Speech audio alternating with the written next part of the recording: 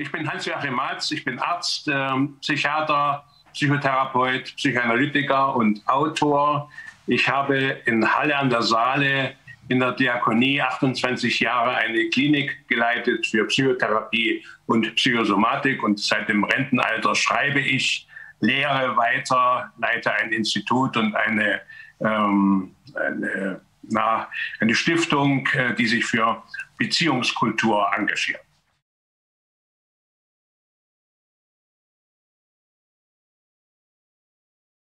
Es ist ein primitiver seelischer Abwehrprozess, eine Abwehrleistung, die teilt in entweder oder, gut oder falsch oder gut oder böse, richtig oder falsch und hebt im Grunde genommen die Möglichkeit des sowohl als auch auf. Das geschieht immer dann, wenn, sagen wir mal, ein Mensch oder eine Gruppe in eine Krise kommt, deren Ursache sie nicht wahrnehmen will oder der Einzelne nicht wahrnehmen will, dann beginnt ein Spaltungsprozess mit dem Bemühen, die eigene Position immer für richtig zu befinden und für richtig zu erklären und die Schuld außerhalb zu suchen. Man projiziert also die eigenen Fehler, die eigenen Schwächen immer nach außen. Man braucht also Sündenböcke, man braucht Feindbilder, denen man das dann projektiv zuschreibt, was man bei sich selbst nicht wahrnehmen will.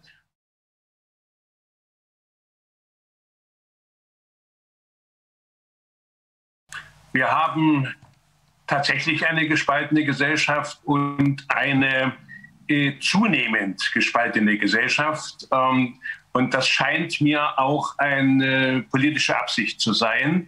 Und wenn man das auf die Gesellschaft ausweitet, den Gedanken, gehen wir davon aus, dass die Gesellschaft in einer Krise ist. Das heißt, die bisherige Entwicklung stimmt nicht mehr, sie ist eine Fehlentwicklung. Und jetzt müsste die Einsicht kommen mit den notwendigen Veränderungen. Aber wer an der Macht ist, und das sind ja meistens auch narzisstische Strukturen, ist zur Einsicht nicht wirklich in der Lage. Also versucht man durch Spaltung die Krise zu bewältigen. Das heißt, die eigene Position wird dann immer für richtig befunden und versucht auch mit Machtmitteln zu halten und andere werden für schuldig erklärt.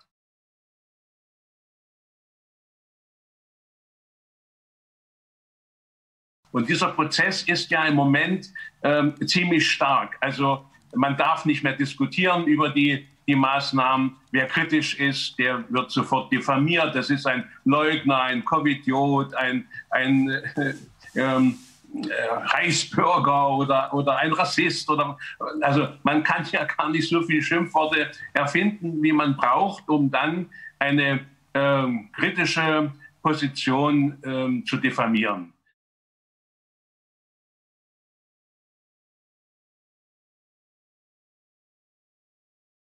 Und diese heftige Reaktion sagt mir, dass ein Gefühl, manchmal vielleicht sogar ein Bewusstsein dafür da ist, dass unsere Gesellschaftsform eine kritische Grenze erreicht hat. Und das soll nicht wahrgenommen werden. Denn das würde ja ein Schuldeingeständnis der Eliten bedeuten. Das würde Rücktritte bedeuten. Und das wird im Grunde bis zur bitteren Neige wird das verhindert werden. Das hat der Narzissmus so an sich. Eine narzisstische Problematik kann nicht einsehen, kann nicht Fehler eingestehen, denn da geht es um Leben und Tod. Das muss man so verstehen.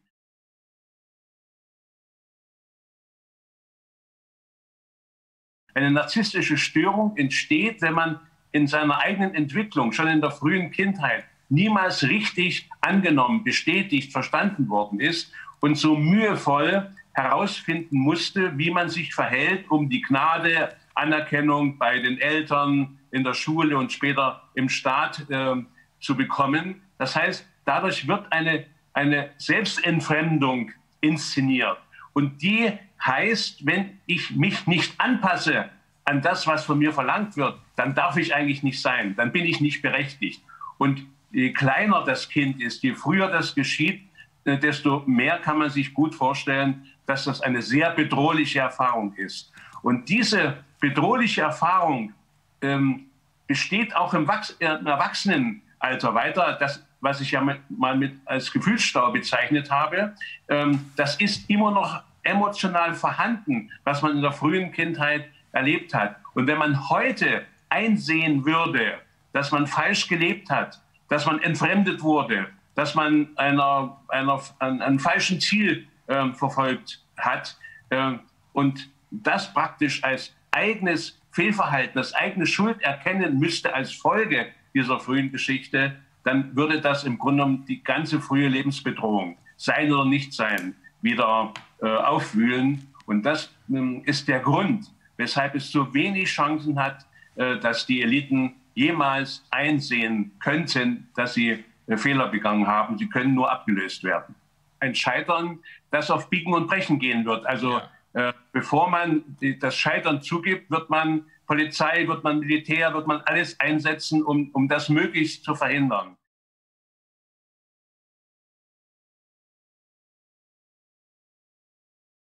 Die Qualität dieser, Angst um die Macht, die ist nur zu verstehen, wenn man weiß, dass die eigentliche psychische Problematik eben sehr traumatisiert ist, sehr angstbesetzt ist, mit sehr viel Hass im Grunde genommen belegt ist. Wenn man als Kind nicht wirklich bestätigt wird oder sogar schlecht behandelt wird, traumatisiert wird durch Kränkung, durch Ablehnung, hat das Kind ja berechtigten Hass, berechtigte Empörung, die aber nie gelebt werden darf, die muss unterdrückt werden.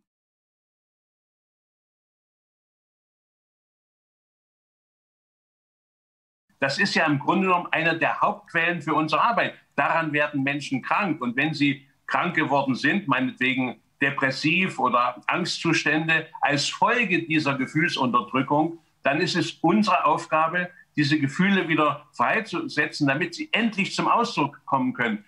Und da erleben wir das Ausmaß eines Hasses, einer Empörung, einer berechtigten Empörung aufgrund der frühen Bedrohung. Und die schlummert in den Menschen.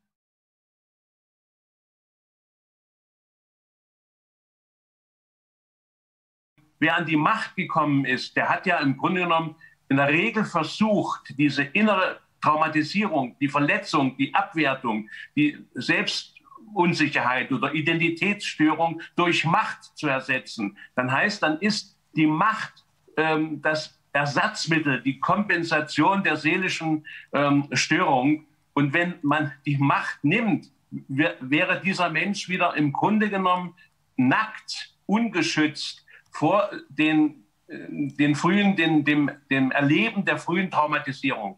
Und das macht es so gefährlich. Deshalb hat man keine Chance, Menschen, die an der Macht sind und solche Fehlentwicklungen wie jetzt in der Pandemie und Plandemie verursachen, durch Einsicht, durch Diskussion, durch Überzeugung, durch Wahrheit, durch Realität zu überzeugen, das ist aussichtslos. Weil es ist für innerseelisch ist es für diese Menschen wie ein Kampf um Leben und Tod.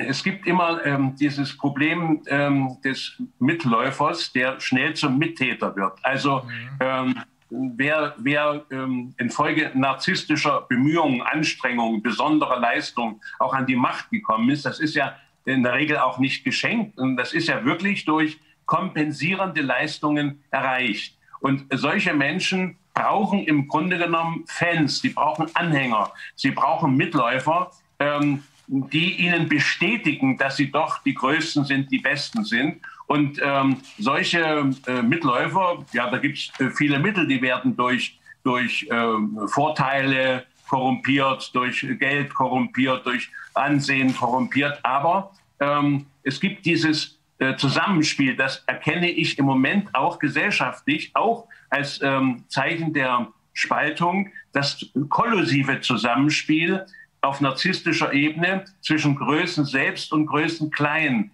Also Größen selbst ist die narzisstische Kompensation nun doch beweisen zu wollen, seit der Kindheit, ich bin doch toll, ich bin doch gut, ich mache doch alles, was richtig ist und so weiter. Und damit kommt man dann in solche Machtpositionen. Und es gibt auch das Gegenteil einer narzisstischen Störung, die nenne ich das Größenklein, die darin besteht, dass man sich erstmal besonders abhängig macht und unsicher macht und auf diese Weise im Grunde genommen alle gegenüber verführt, nahezu zwingt, sich um einen zu kümmern. Also das Zusammenspiel von Mächtigen und Abhängigen ist ein narzisstisches Zusammenspiel zwischen Größen selbst und Größen klein. Und diese Spaltung erlebe ich im Moment auch in der Gesellschaft, dass eben eine Elite im Größen selbst herrscht über oder ja, sag mal, missbraucht, manipuliert die Masse der Menschen im Größen klein, die jetzt sozusagen folgsam, gehorsam alles tun, um im Grunde genommen die Macht zu stützen, mit der Illusion, wenn sie das tun, dann werden sie geliebt, dann werden sie unterstützt. Das ist aus der Entwicklung, wenn man das familiär sieht, dann die Kinder, die im Größen klein sind, die durch Anpassung, durch Gehorsam alles machen, was die Eltern verlangen, und dann geht es in der Schule weiter, glauben, damit könnten sie endlich doch noch geliebt werden. Aber das funktioniert natürlich nicht. Sie können höchstens gute Zensuren kriegen oder die Gnade der Eltern erfahren oder eben in der Gesellschaft erfolgreich sein, sind aber entfremdet von ihren eigenen Möglichkeiten. Und diese Hauptentfremdung ist dann immer Unterwerfung, Gehorsam, sich abhängig machen, sich immer in Verbindung sehen zu denen, die an der Macht sind, um denen gefällig zu sein.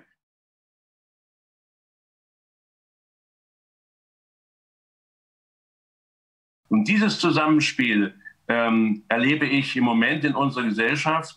Für mich sind wir ja einer narzisstischen Normopathie als Gesellschaft, also mit der Narzissmus als eine süchtige Größenentwicklung immer mehr, immer weiter, immer besser und so weiter, eine kritische Grenze erreicht hat. Es geht nicht immer nach außen materiell weiter, größer und so weiter. Und in dieser kritischen Grenze wird im Grunde genommen die narzisstische Störung wund und spitzt sich jetzt zu, dass die Eliten immer versuchen, mächtiger zu werden, also durch Verordnung, durch Anordnung, also in ihrer Macht, und die Masse im Größten Klein immer mehr folgsam sich unterwerfen, gehorsam sind, in der Hoffnung, dadurch wird alles wieder gut oder sie werden gerettet, sie werden befreit.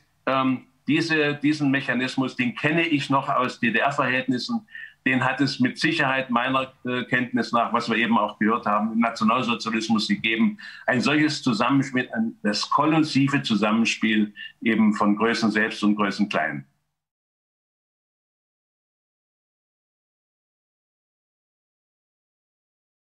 Für mich ist das ein Symptom der eben angedeuteten kollektiven Fehlentwicklung. Also ich spreche ja von einer kollektiven Angststörung von nationaler Tragweite statt von einer Epidemie von nationaler Tragweite. Also eine Angststörung, die ausgelöst ist, also Infektionsangst natürlich, man kann an einem Virus erkranken, aber eben der auffälligen, politisch gewollten und medial geschürten Panik. Das ist ja im Grunde genommen das Auffälligste an dieser pathologischen Situation. Und das wiederum löst alle Ängste aus, die in uns Menschen schlummern. Jeder von uns hat Ängste. Ich habe das in dem Buch Die Corona-Angst nochmal beschrieben. Also die Angst, bin ich richtig, bin ich gut genug, kann ich die Erwartungen erfüllen. Also es gibt eine Reihe von Unsicherheiten und Ängsten. Und die globale Ängstigung, die politisch geschürt wird, löst alle diese individuellen Ängste aus, die aber im Moment überhaupt keinen Abfluss, keine Hilfe erfahren. Und das ist der Grund, weshalb die meisten Menschen jetzt all ihre Verunsicherung, ihre Angst auf die Virusgefahr projizieren, als sei das die eigentliche Gefahr. und übersehen dabei, dass es eine Gesellschaftskrise gibt, die die eigentliche Gefahr darstellt, und ihre eigenen individuellen Lebens- und Zukunftsängste werden dann auch nicht mehr gesehen, sondern nur das Virus. Und das erklärt im Grunde genommen auch die fast wahnhafte Erlösungsillusion, durch Impfung gerettet zu werden. Ja? Also dann entsteht dieses Absurde, dass man einen Impfstoff oder Impfstoffe annimmt, die völlig unsicher und unklar sind, deren Wirkung und Langzeitwirkung man nicht kennt, wo gefährlichste Komplikationen wahrscheinlich sind. Also tatsächlich wie ein Erlösungsritual. Das kann man eben nur so verstehen, dass ein Großteil der Menschen sind so psychisch eingeengt durch diese Ängstigung, dass sie glauben, sie könnten durch Impfen gerettet werden.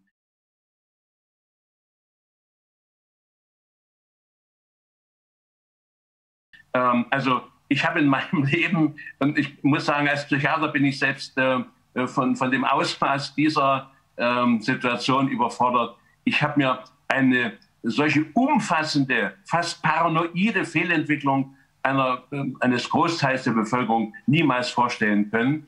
Verstehe es aber, wenn ich dann genauer hinschaue, mit dem Wissen um die wirklich auch massenhaft vorhandenen Frühstörungen, also die frühen Einschüchterungen und Ängstigungen und Entfremdung der Menschen, die jetzt eben sozusagen wund werden, die aktiviert sind und politisch aktiviert worden sind. Da kann man sich jetzt fragen, welchen politischen Zweck und Ziel dient denn das Impfen, dass man die Menschen so in einen religiösen Wahn schickt, als wäre das die Rettung für alles. Und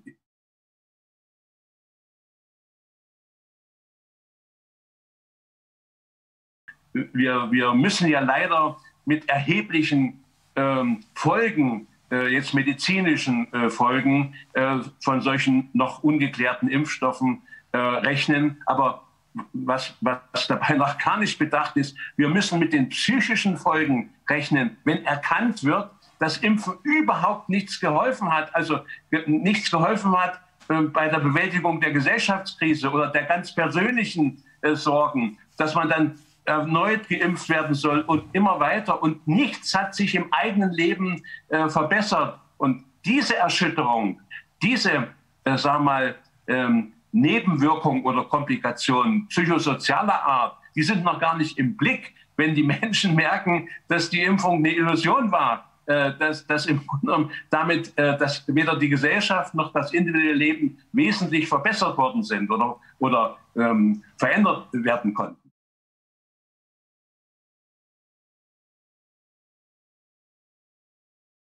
Ich gehe davon aus, dass unsere Gesellschaft, und das wäre für die Historiker und die Ökonomen vielleicht noch klarer zu sagen, wie weit betrifft denn die Gesellschaftskrise die westliche Welt oder überhaupt die Welt, also sagen wir mal eine finanzkapitalistische Welt, die ist in einer Krise. Und das macht berechtigte Angst, sagen wir in dem Sinne, ja, wie werden wir weiterleben können? Werden wir friedfertig bleiben können? Werden wir sozial gesichert? Werden menschliche Beziehungen erhalten bleiben und so weiter? Das sind berechtigte Ängste. Und da ist im Grunde genommen jetzt die Pandemie wieder die Frage, ist es Absicht oder wird sie nur benutzt, geeignet, um den Menschen die berechtigte Angst nun abzulenken auf eine übertriebene Angst, also eine Panikangst. Und das macht im Grunde genommen die meisten Menschen so unsicher. Also psychologisch gesehen ist es für wirtschaftliche, also für ökonomische und auch politische Machtverhältnisse das Geschickteste, Menschen Angst zu machen. Denn Angst trübt ein, begrenzt das Vernünftige, das Rationale. Man kann sich nicht mehr wirklich frei verhalten. Man ist eingeschüchtert. Und damit wird der Mensch abhängig und vor allem gehorsam und willfährig allen Machtmitteln gegenüber. Und das ist dann im Moment wie eine große Sekte, wenn man es so versteht, eine Deutung, die ich so verstehe. Diese Gesellschaft hat eine kritische Grenze erreicht. Jetzt wird Angst geschürt, also die berechtigte Angst wird vertuscht. Es wird eine Ersatzangst über die Pandemie geschürt und damit die Menschen sozusagen eingeschüchtert und in Abhängigkeit gehalten, um jetzt hinter dem Rücken und ohne Beteiligung des Volkes, der Bevölkerung, politische und ökonomische Veränderungen zugunsten, denke ich, einer kleinen Elite durchzusetzen. Und das ist dann wie eine Sekte. Also als wären wir geführt von Sektenführern. Ja.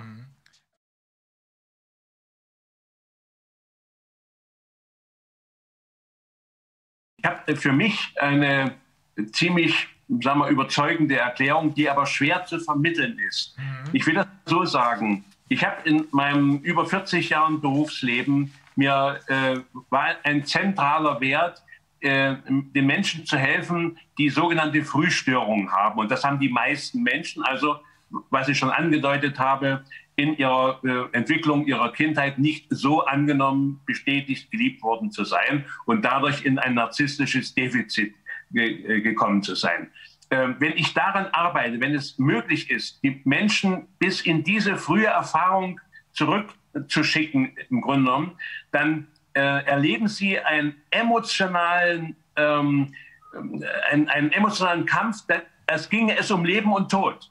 Und das ist so zu verstehen, wie vorhin schon gesagt, wenn das Kind die Erfahrung macht, ich bin nicht willkommen, ich soll eigentlich gar nicht sein oder ich bin nicht richtig, dann bedeutet das im Erleben des Kindes einen innerseelischen Kampf wie um Leben und Tod. Und so muss man das verstehen. Wenn im Grunde genommen jetzt Menschen Kraft, also aus dieser frühen Not in eine Machtposition gekommen sind, entweder in eine politische oder ökonomische Machtposition, und wenn man ihnen das rauben würde oder wenn sie das verlieren würden, sind sie in einer inneren Situation, da geht es für sie um Leben und Tod. Und das ist die eigentliche Gefahr. Um weiter leben zu können, werden sie alles tun, um die Menschen oder die Situation zu verhindern, die das aufdecken können. Die müssen getötet werden. Ja. Also verstehen Sie, das ist für mich das eigentliche Erschrecken an dieser Situation, an der Gefahr. Ich sage das, ich kenne tausende Menschen, gebildete, brave, anständige Menschen, die aber in dieser frühen Not, die war verborgen. Und wenn die so weit waren, dass sie das sozusagen auf der Matte zum Ausdruck bringen konnten, da ging es für sie wirklich um Leben und Tod. Das ist ein Ausmaß an mörderischen Affekten. Also da erschreckt man, wenn man dabei ist. Ja? Das hält man nicht für möglich. Und ich weiß das, ich habe das tausendfach erfahren. Aber wer das nicht erfahren hat, wird es mir nie abnehmen. Verstehen Sie? Der wird sagen, der spinnt ja und das ist übertrieben und so. Und weil sehr viele Menschen das in sich tragen, höchstens eine Ahnung davon haben, aber es niemals wahrhaben wollen. Und die mit ihrer Kompensation erfolgreich geworden sind, also Macht, politisch oder ökonomisch, die haben ja erst recht das Gefühl, wir haben doch alles gut geschafft. Hat es uns geschadet? Wir haben vielleicht schwierige Kindheit, hat es uns geschadet? Guck mal, wie erfolgreich, wie sind wir anerkannt wir sind. Und dass in diesen Menschen diese Affektlage, also ein fast unbeherrschbarer Enttäuschungszorn, Wut, Aggression, Hass ruht, das glaubt man nicht. Aber ich sag's nur, ich habe es tausendfach erfahren.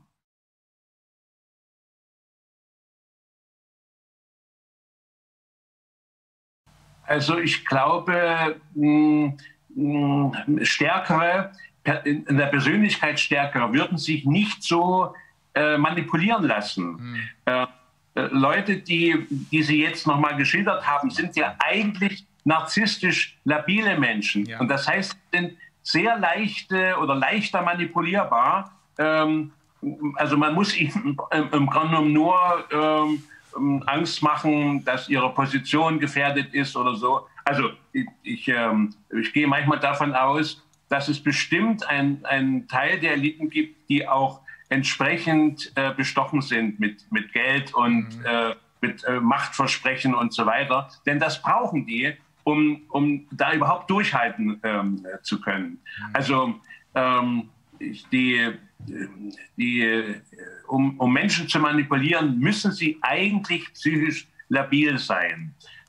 Und wenn jemand an der Macht ist, kriegt man im Moment nicht mit, dass sie im Grunde genommen psychisch labil sind. Aber ich habe auch Machtmenschen in meiner Therapie kennengelernt. Dann merkt man erstmal, was das für arme Würstchen sind.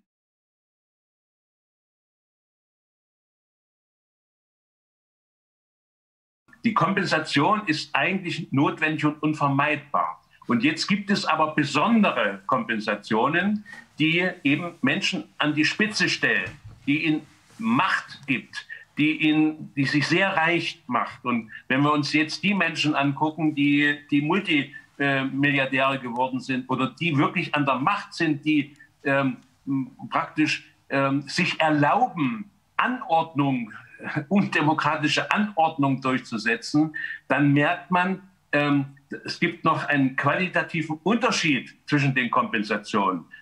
Die eine Kompensation, die versucht, gute Arbeit zu machen, gute Leistung zu machen, und die andere Kompensation, die jetzt das ausnutzt, besonders reich zu sein. Was fange ich denn nun an, wenn ich so viel Geld habe? Oder an der Macht bin, was fange ich denn nun an aus meiner inneren Störung mit der Macht?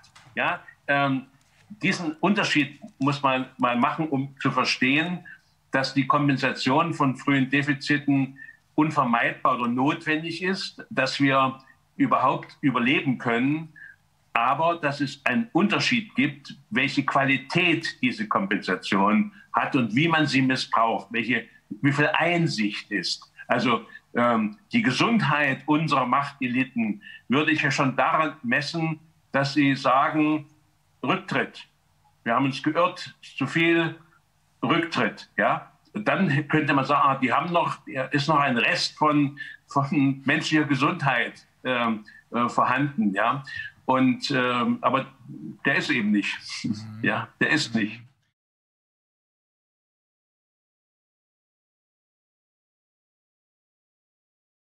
Das gehört zu meinem Selbstverständnis für mich selbst und für meinen Beruf. Was sind wir Therapeuten auch für letztlich bedürftige Menschen? Wir sind in die Therapie gegangen, sind Therapeuten geworden, um uns auch selber zu helfen. Verstehen Sie? Also das ist auch eine Kompensation. Und Gott sei Dank gehört es eben bei uns zur Arbeit, dass wir unser eigenes Elend, unsere Begrenzung, unsere narzisstischen Probleme uns angucken müssen. Sonst können wir nicht mit anderen Menschen damit umgehen. Also der Helferberuf oder besondere sportliche Leistungen oder besondere Leistungen im Beruf sind immer auch Kompensationen. Man könnte fragen, ja, was würdest du machen, wenn du jetzt nicht Arzt oder Professor oder Leistungssportler geworden wärst? Ne? Dann kriegt man schon manchmal mit, was es da noch für ganz andere Bedürfnisse gibt. Ärzte und Psychotherapeuten sind eben auch nur Menschen. Und ich meine, wenn wir in die Geschichte gucken, wie sich Ärzte haben missbrauchen lassen, ich bin ja von dem Beschluss des Ärztetages ebenso entsetzt, dass die empfohlen haben, Kinder zu impfen, damit sie in die Schule gehen können und in die Kita. Also wenn ich aus diesem Verbund austreten könnte, würde ich das sofort tun. Das kann man als Ärzte nicht machen. Einen solchen Beschluss mit einem Impfstoff, der so unsicher ist bei Kindern, die das am allerwenigsten brauchen. Also wie man so zu einer ärztlichen Empfehlung kommen kann ich nicht mehr verstehen und kann es mir nur so beantworten. Und das weiß ich ja auch. Es gibt solche und solche Therapeuten, es gibt solche und solche Ärzte. Also ich gehöre zu den Ärzten, die sich bemühen, immer systemisch zu denken, also das Körperliche, das Seelische, das Geistige, das Soziale zu berücksichtigen. Aber ich kenne viele Ärzte, die eben nur ihr Organ haben, nur ihr Organ, also auf das sie sich spezialisiert haben, die nicht dran denken, dass man auch eine Augenerkrankung oder eine Herzerkrankung oder eine Gelenkerkrankung aus sozialen Zusammenhängen kriegen kann und so weiter. Also die Medizin ist schon längst gespalten. Eben das, was wir, Schulmedizin nennen, es geht ja an diese Einseitigkeit und das, was man als ganzheitliche oder systemische Medizin. Und in der Psychotherapie ist es auch so. Die Psychotherapie erleidet im Moment eine der schwersten sagen wir mal, Fehlentwicklungen. Es gibt ja die großen Bereiche der Verhaltenstherapie und der Psychoanalyse und der Tiefenpsychologie. Es dominiert immer mehr die Verhaltenstherapie. Ich glaube, es gibt nur noch einen einzigen Lehrstuhl für Psychoanalyse. Alles andere wird Verhaltenstherapie. Und das heißt Kurzzeittherapie, das heißt Verhaltensänderung, das heißt nicht mehr Analyse der Hintergründe, der Ursachen, der frühen Entwicklung, das, worüber ich eben gesprochen habe, das alles wird dann ausgeblendet. Und auch das ist ein Politikum, dass man selbst die Psychotherapie jetzt sozusagen so einengt und beschneidet und verändert und also dass eben die unbewussten Dimensionen gar nicht mehr in den Blick kommen. Ich kann mir als Psychotherapeut eine Behandlung mit Gesichtsmaske und mit Abstand und offenem Fenster überhaupt nicht vorstellen. Eine Online-Behandlung kann ich mir überhaupt nicht vorstellen. Also ich brauche die Mimik, ich brauche die Bewegung. Ich habe das gehört, dass manche Psychotherapeuten mit Maske sitzen und sogar verhindern, dass sie sich bewegen, damit sie nicht irgendwelche Aerosole in Bewegung bringen. Also absurder, kranker kann man sich das nicht vorstellen, was gerade passiert. Und da bin ich wieder, ja, eben auch Therapeuten, auch Ärzte können narzisstisch so abhängig und unsicher, identitätsschwach sein, dass sie dann diesen Unsinn 1:1 übernehmen und vielleicht noch verstärken. Also ich kenne eben solche und solche. Und dann würde ich sagen, es ist wie in der ganzen Bevölkerung, es gibt eben solche und solche Menschen. Also welche, die im Moment Opfer ihrer unbewältigten frühen Ängste sind und andere, die versuchen, sich dem zu stellen.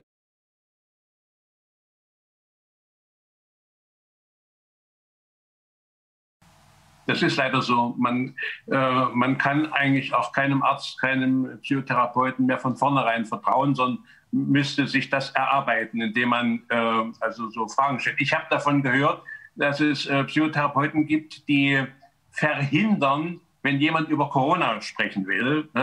Wir wollen hier kein politisches Thema rein. Da muss man sich mal vorstellen. Ja? Also wie schlimm ist das geworden, auch bei den Kollegen. Ja?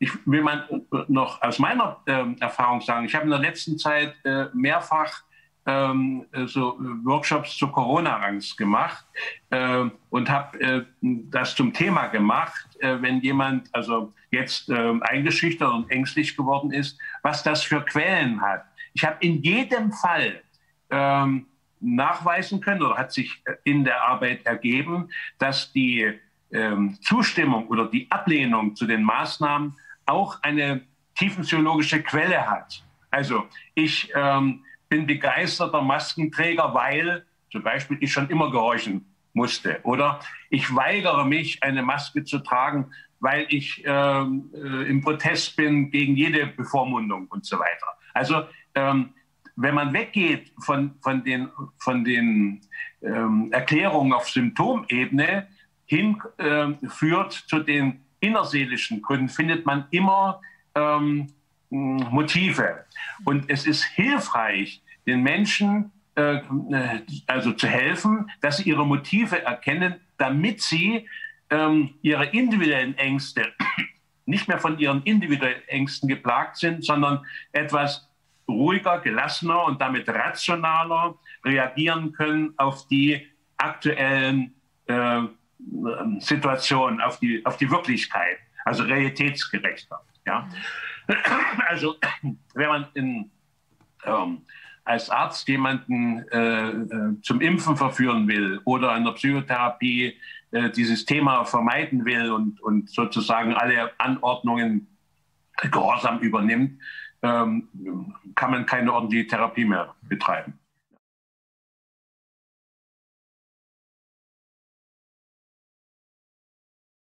So dumm oder so krank kann man nicht sein, wenn man so praktisch die Entwicklung der Maßnahmen und das Befolgen sieht. Also es muss eine innerseelische Bereitschaft oder sogar Notwendigkeit haben, ne?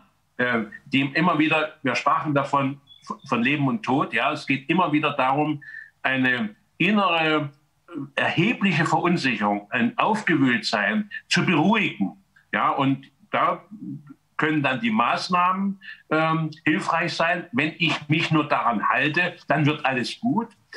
Aber auch der Protest kann eine Möglichkeit sein, sich psychisch abzureagieren. Also auch da kann man übertrieben reagieren, auch nicht mehr realitätsgerecht. Ja.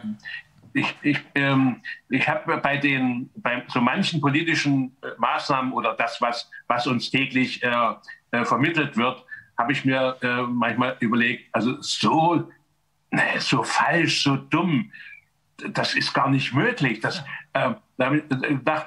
ist Absicht. Also je dümmer man etwas lügt und Verordnungen macht, desto mehr müssen sich doch die Menschen aufregen. Ne? Ja. Also, und das ist die Absicht.